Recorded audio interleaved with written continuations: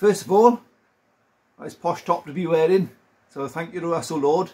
He sent me this, O Lord of London. So he's made me Lord of London. I don't know, but that's his shop. He's a jeweller, and he loves the channel, and I think you've guys have probably seen him before. He put a very kind comments up on his channel, so check out his channel, Lords. He's got a bubble arch Mark 1 as well, but his main thing is a jeweller. He's a very, very clever fella, so you check him out, and if you're in Londonium, go check out his shop. So today's challenge is make the underside of the Escort white. So I've got myself some 2-pack paint, Ford Ermine White, and it's from Auto Paints in Plasmal, which is a local paint shop. Now, I've not tried spraying 2-pack before. I've always been nervous of it. I know it's pretty dangerous stuff. It gives off cyanide as it's curing. So I'm going to be careful not to kill myself, so I'm going to have plenty of ventilation. I've got a fan on going. I've also got my version of an air-fed mask. I made this a few years ago. It's made from one of those full face shield snorkeling masks. I did manage to spill a bit of paint on the front of it back in the day, which is etched into it. But the idea of this, I made a 3D printed adapter which fits onto the top of it, so I can then feed that with air from my compressor via a little regulator, and then a TP switch then goes off to my spray gun. So I've used this in the past to paint with ordinary paints, and my compressor takes its air from outside, so I know the air coming to me will be clean, fresh and safe. First challenge I got is to have a tidy up in the garage, so you'll see behind all sorts of show you the state of the place. I've been painting up with the chassis black, all the chassis bits, just cleaning them off and giving them a coat of paint. The old axle, as you've seen on previous video, I've painted that up, and generally made a right mess in the garage. So my first challenge, which I won't film and I won't bore you stupid with, is have a good tidy up in here, get everything out of the way so I'm not tripping over stuff, and get the car back up on its side again. Then we'll mix the paints up and give it a whirl, see how it goes. It's a bit better, bit of space to walk around now. So this is the idea, is to paint this sort of up to sort of this level. I'm not going to worry about inside the engine bay for now, because the engine's going to be in and out while we mock up. But if I can get the underside painted, I can start bolting stuff on and it can start staying there. The back panel, I'm not going to worry too much about this area here. That's why I didn't bother Gravitexing it or worrying too much about it, because I'm still unsure what's going to happen with the back panel, whether I'm going to have to replace all of it or just repair what we got until I get it back off the jig and on the ground and on its wheels. So we'll cross that bridge when we get to that bridge. So let's mix up some paint and see what we got. There's all my freshly painted suspension-y stuff. So it's a nice part of the build, this. You start doing stuff that's going to stay on the car. And interestingly, I asked the guys at Plasmal Paint Shop, there's a guy there who's very knowledgeable about Mark 1 Escorts, about the column axle, and he reckons, although unpopular, they're okay. So I probably will start off with that axle, see what happens. If I break it, then I'll make up an English axle to go on there. So bit of a test bed really, see how good or how bad they are. You may recognise that. It came off the gearbox, a bit chopped off. I told you I'd find a job for it. Perfect, nice hardened pin, perfect for my safety pin for there. Right, door open. As you can see, it's doing the usual Welsh weather out there. There's a nice breeze coming through. I do have a fan up there, but I don't think I'm going to need it because there's plenty of there's a perfect breeze just coming through the garage. So windows are both wide open, not that you can see them very much. So that should give us ventilation. Between that and my homemade mask, we should be safe. So let's start mixing up the paint. Now they very kindly did put on here the mixes, so it's 2 to 1 the activator. Something's leaking in here. Lovely. So what's leaking? That. I don't think it's that. Maybe it's so. Oh, it might be that. It's the activator. Excellent. Okay, that's all over my hands now. Oh, right, I'll clean those up, get some gloves on, and let's see about mixing this up. Got the measuring cups. Got our Halfords again to the rescue. I use those to measure out. So 2 of those to 1 of those, and happy days. Got chopped up a lemonade bottle with a bit of a mesh on the top. I know it's not the proper filters, but I'm kind of practicing at this at this stage.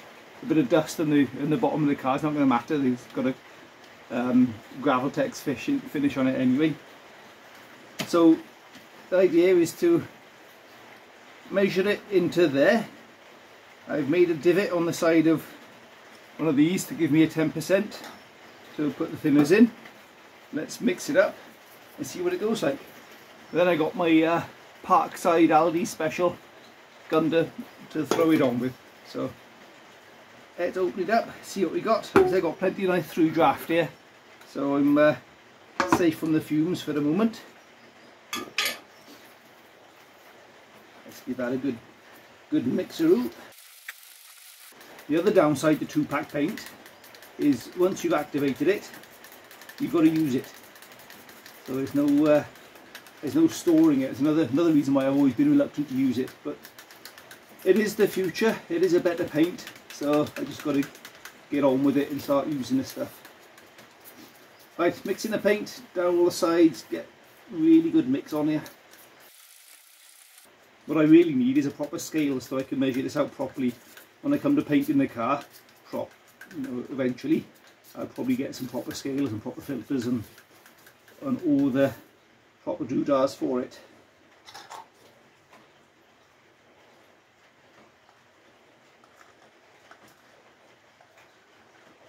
It's a lovely colour.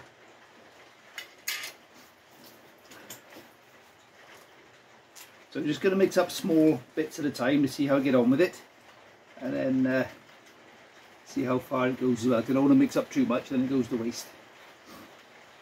I'm going to just dunk it in, I guess.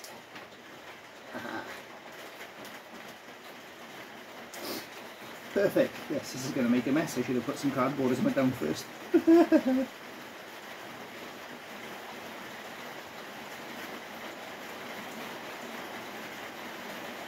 Lovely. See, who needs fancy equipment when you can just potch about like this?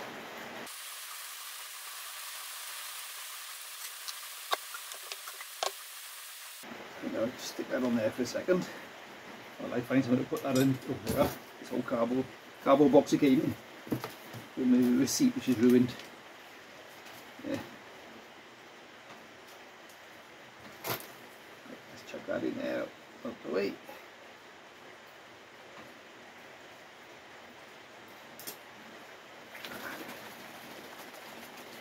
I expect this to be a fair bit runnier.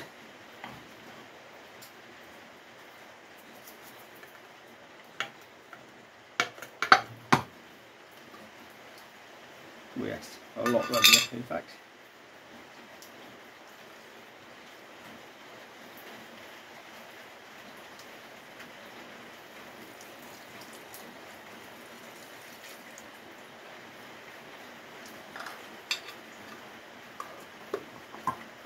Now I see why you need 10% thinners, because that's going to thin it out enormously.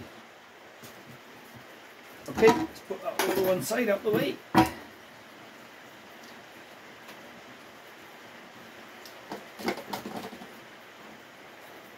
And give this a whirl. Now in hindsight, this bottle might not have been a good idea because it's got all funny shapes on the bottom of it to get the paint around. In my reckoning, that's not far off the consistency to paint it to spray. When I've painted vehicles, well, maybe sort of looking for a sort of thin cream, if that makes sense. So a single cream, slightly thinned out single cream effect. So you don't, not quite the consistency of milk, but just a touch thicker. I think that's going to be a million miles off. All I might do is just chuck a bit of Well, let's measure the thinners in there first and then see what we get.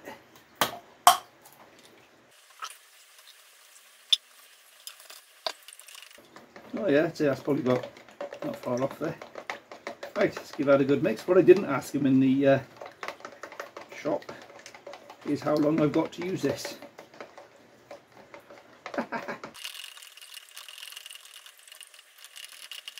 Lovely colour. I reckon that's probably going to be enough just to chuck on the underside for one coat at least.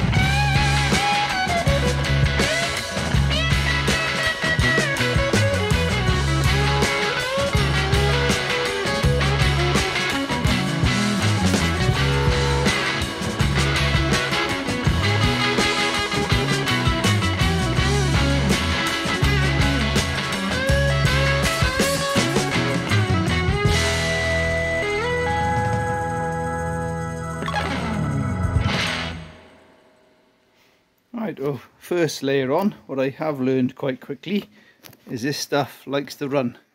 Even though I've mixed it up fairly thickly, you can see it's not the spray pattern wasn't fantastic, but I've already got a bit of run going on underneath there and along there. Obviously not worried about because it's underneath the car, so it's good practice for me. So what I have learned already is lay it on thinly. So you see there, it's a lot thinner there than I was starting off with. So laying it on thinly, then coming back over it again afterwards seems to be the way to go. So even there, look, spread those out. Got some runs going all over the place here. But it's not too bad. It's not the nicest stuff to paint with, I've got to be honest. I prefer the old cellulose paint, but you can't get it, and everybody hates it these days. But I shall persevere and mix up my next batch now and crack on again.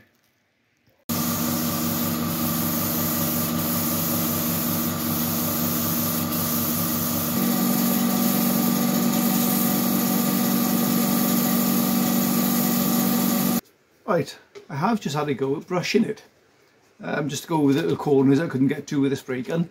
And it actually brushes quite nicely, so what I might do is mix up a patch when this is set off a little bit and go around all little nooks and crannies with the brush just to make sure they're fully covered. So that's good news. That's an advantage over cellulose, because cellulose is a nightmare. Once you tried to brush it, once you got one stroke on, it would set so fast that you wouldn't get another stroke on it. It'd be just be peeling, I just make an almighty mess. So that's interesting news. I might have a play with that in a minute. It's starting to look quite tidy. I'm going to show you what I found with brush painting this stuff. It goes on with a brush very nicely. In fact, I think I prefer brush painting it than I do spraying it. So what it would be like on a smooth surface is another thing, but on this Gravitex surface, you can just sort of stipple it around like this, and happy days, on it goes. And it's going on at a reasonable density as well, so you know it's covering nicely. Right, I'm not sure whether how well this will come up on camera, but along there you can see how the spray wasn't really giving it the coverage, but how the colour is really coming out nicely with a bit of brushing, dabbing it on there to get the density up. And it's going on really nice, and it skins itself back so that the brush marks aren't so bad. So I'm wondering, when it comes to doing the rest of the car, definitely the inside I'm going to brush paint. Practice on that and try rollers and stuff as well, and see how that comes, and give that a whirl, I think, when it comes to doing the inside. You see over here as well, watch how this goes on. See, there's quite some heavy brush marks in that, but quickly those brush marks have disappeared. And you can, to a certain extent, go back over yourself a little bit with it,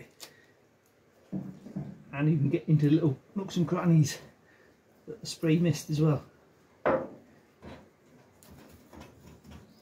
So all in all, my findings are, I don't really like spraying it, but I do like brush painting it. And I'm the opposite with an enamel. I find enamels spray nicer than they brush paint, which is probably opposite way round to how it should be. And the professionals will probably disagree with me and tell me I'm talking nonsense, and that's fine, because I'm not a professional. But this is working. If it works, it ain't stupid. And I'm literally just slapping it on as well. I'm not being particularly careful with it, but it's pulling back nicely, and I appreciate it's on the Gravitex surface, so that obviously is a difference. But interesting to see how this is going to pan out. And the other advantage to using it out in a brush is you haven't got overspray going all over the place, which you try not to breathe in. So it's win-win, really.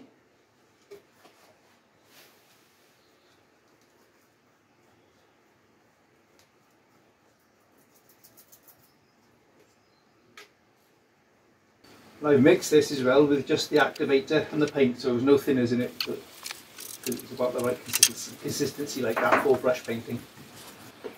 You notice I am not wearing my mask anymore, but I have, like I said, there's a nice through draft going on here, so also means I'm going to be able to get nice up behind this lip here, which the spray wasn't getting to.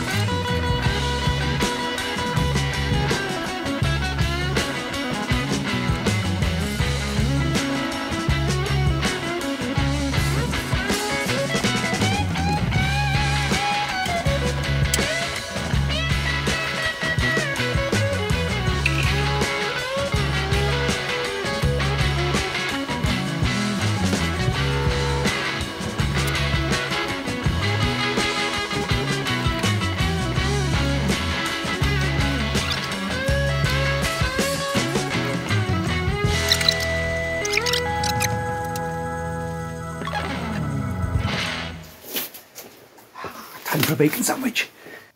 Right, coffee break over.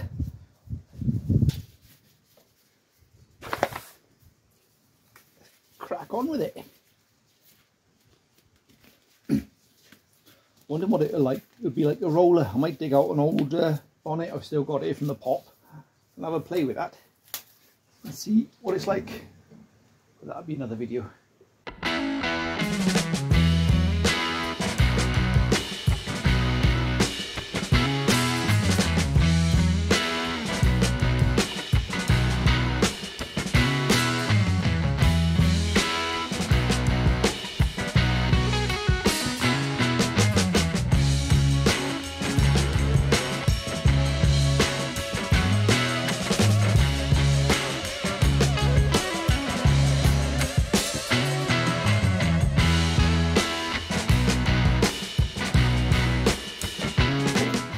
And these aren't particularly expensive brushes, these are sort of pound shop specials, so with really good quality brushes you probably get an even better finish. If this does roll nicely, it'd be an answer to many, because most don't have spraying equipment and this stuff is horrible to spray, mostly because of the stuff it gives off. And it could be an alternative to Rust-Oleum, because that's what everybody uses when they're roller painting their cars, mostly because it's cheap. But if this will roller and get a nice finish on it, maybe win-win.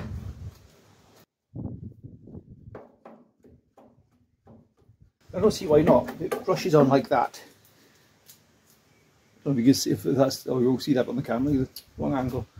But the bit I've just done there, I just slapped it on with a paintbrush and it's pulled back nicely. Thanks again for sticking with another one. Looks rather fetching in ermine white, quite pleased with that. So the lessons we've learned, or I've learned along the way here, and hopefully I can pass on, is you don't need a spray kit to paint the 2K paint. So that's good news. It will brush paint very nicely. With a roller, we'll come back to that as a future episode. I think that's definitely worth attempting to try that. But that's gone on really nice. Just what the hassle I had with a spray gun.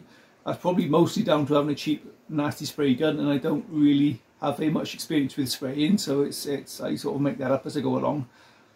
But if I'd have realised I should have tried the brush first, if I'm honest, and if I'd have realised how well it brushed on, I'd have stuck with that. And as I said in the video, in the past when I've tried to brush like cellulose paint, that's been impossible. It'll brush on and it sets almost as fast as you're brushing it on, and it just becomes an almighty nightmare. But this has got a longer setting time, and the brush lines pull out very nicely, a bit like coach paint does, so very pleased with that. So thank you for watching. Don't forget the car show, May the 1st, in Singleton in Swansea. Hopefully the car will be there. I'm trying to organise that, so that'll be good.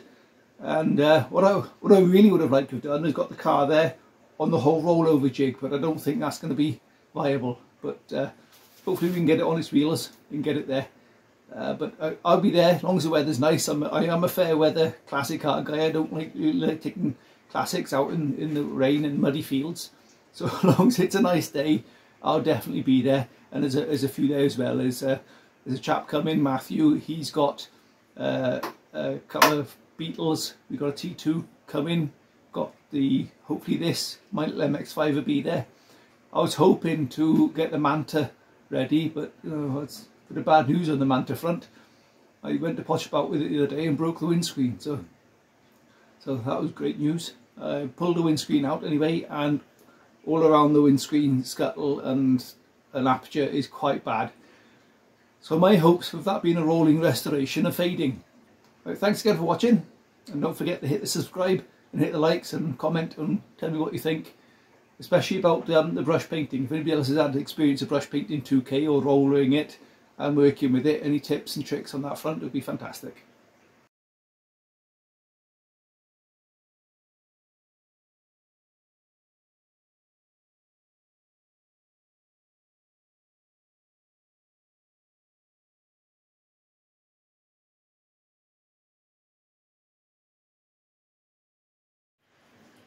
I want to touch it. Ah!